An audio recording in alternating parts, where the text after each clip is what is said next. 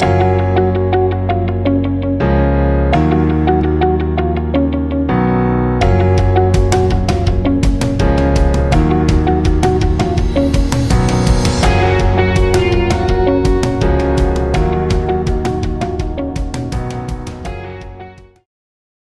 morning everyone, it's good to connect with you again.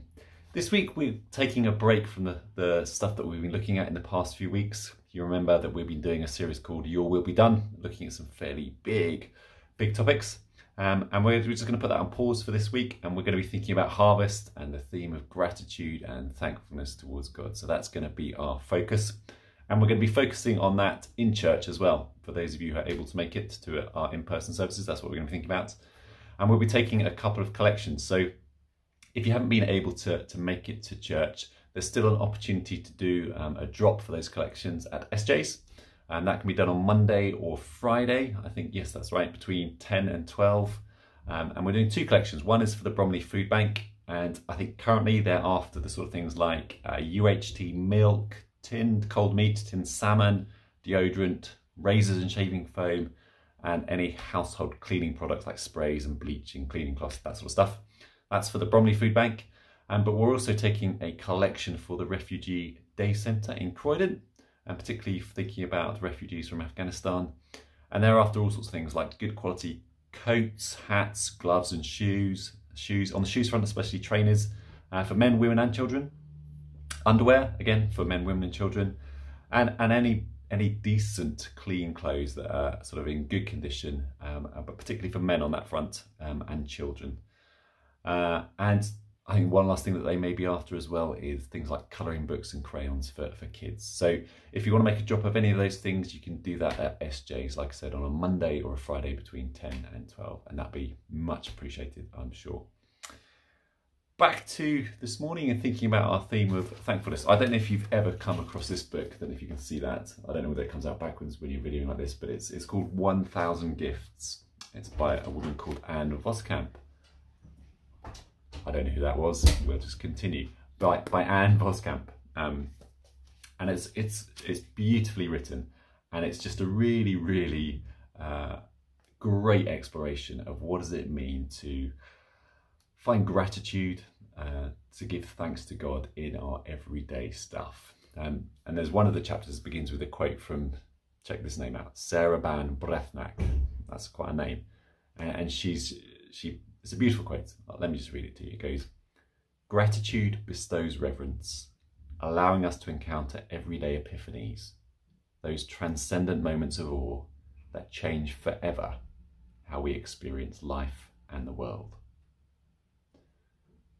That's just quite a flowery way of saying, actually, if we learn to develop the habit of saying thank you to God in our everyday, possibly mundane moments, then there's the opportunity for His grace to break in and for us to experience the everyday in a new and revitalized way. And that's partly what we think about and contemplate during harvest. So just as we begin, before I hand over to Penny, who's going to do our reading and then speak to us, I'm just going to pray for us together. So let's be still, direct our hearts towards God, and express gratitude.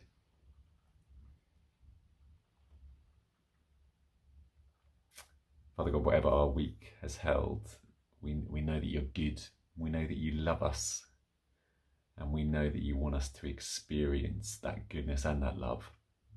And so we say thank you to you now. And we pray that you do help us to develop that habit of finding things to just say thank you to you for in our everyday. And just may that radically alter the way we see everything that we do. May nothing be too ordinary or mundane when it is seen through your eyes. So speak to us now this morning, we pray, for your glory's sake. Amen. Like I said, over to Penny now. She's going to read from Ephesians 3, and then she's going to speak to us just a little brief harvest message. The reading today is from Ephesians chapter 3, verses 12 to 21. Because of Christ and our faith in him, we can now come boldly and confidently into God's presence. So please don't lose heart because of my trials here. I'm suffering for you, so you should feel honoured. When I think of all this, I fall to my knees and pray to the Father, the creator of everything in heaven and on earth. I pray that from his glorious, unlimited resources, he will empower you with inner strength through his Spirit. Then Christ will make his home in your hearts as you trust in him. Your roots will grow down into God's love and keep you strong. And may you have the power to understand, as all God's people should, how wide, how long, how high, and how deep his love is. May you experience the love of Christ, though it is too great to understand fully. Then you'll be made complete with all the fullness of life and power that comes from God. Now all glory to God, who is able, through his mighty power at work within us, to accomplish infinitely more than we might ask or think. Glory to him in the church and in Christ Jesus, through all generations, forever and ever. Amen.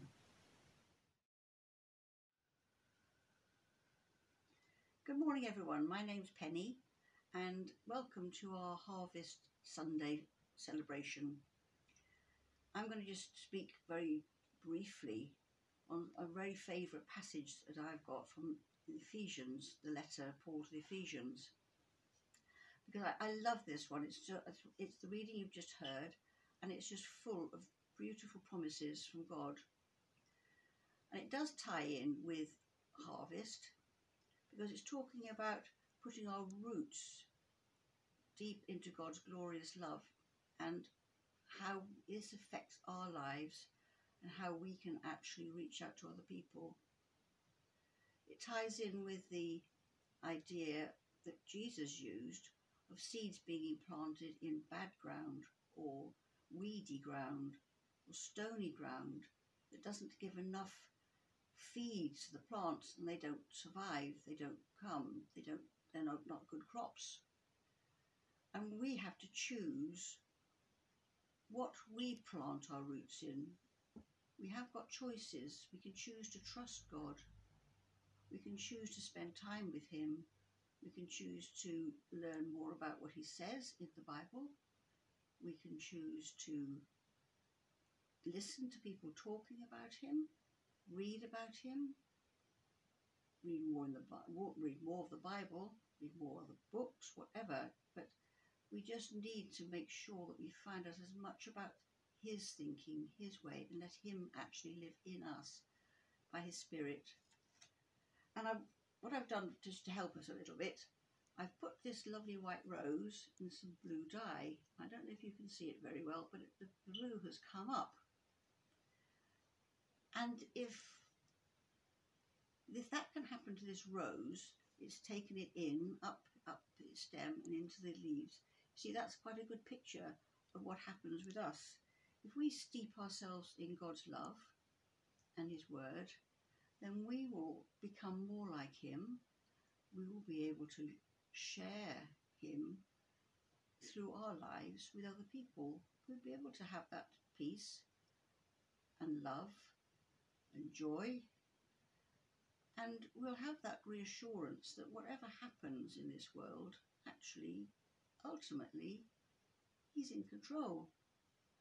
We need to play our part in looking after our world, but we also can trust him ultimately to take care of things through us, through the governments, through all sorts of ways, but also he has power over so much of the climate and the way things grow, and he's got wonderful ways, wonderful systems of, plants adapting, all sorts of things. So we actually do need to just have that assurance. I think so many people are very scared these days about the future, but we can trust in him because he cares so much about us. It says in this passage that he cares much more than we can ever possibly imagine. His love for us is something that we cannot imagine, and that is true for everybody in this world. what is different is whether we choose to trust him with it, or whether to follow him. So I just think it would be really good this harvest time for us to remember that. Think about the roots of the plants, think about the effect of good things going up into it, think about what we're taking into our lives, and really be grateful for the things that he gives us each day. And we thank him at harvest especially for what he gives us in our food, our clothing. And we think about the people who are suffering at that moment, who haven't got food and clothing, and we're helping them with the stuff that we give for harvest this year. And we just need to give thanks day in and day out, find and remember all that he does for us and all that he's done for us in giving himself for us. So I just wish you a really happy harvest, and just remember to do anything you can to put your roots down into his glorious love and trust him for now and for the future. Amen.